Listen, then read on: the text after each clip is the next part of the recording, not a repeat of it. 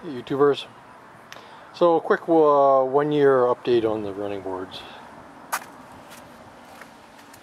They're still in good shape. Nice and sturdy still. But the hangers are a different story.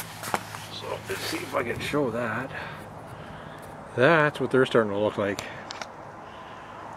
So the other side I just gave a quick shot of trim clad too. I'll have to do a little more because I'm running out of it. Just had an empty bottle. I was going to finish off. But you can see, we're a heavy salt area here. The rust belt. We put salt on our roads like we put salt on French fries. So that's all coming apart. It's too bad the powder coating wasn't better on that, or whatever it was I put on, or that they couldn't have made it out of a strong aluminum too. I don't know whether should be able to get one that was strong enough to hold that. But anyways, a little bit of paint will fix that. And worst case, I mean, it's really thick. It's not going to get eaten through right away.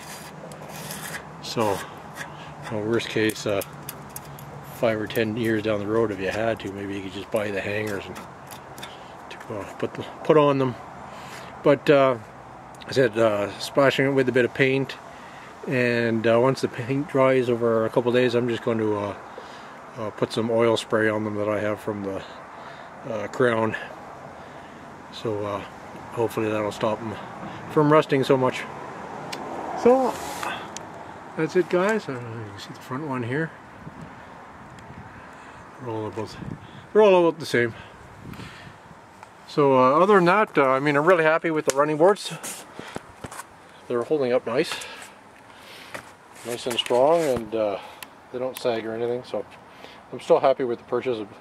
Better than the steel tube ones I had on the old truck. They just sort of rusting away. I had to keep painting them. So at least that part is nice, and the finish on them is still holding nice and strong. They're dirty right now, but if I wash them up, they'd look alright again. Okay, have a good day, guys.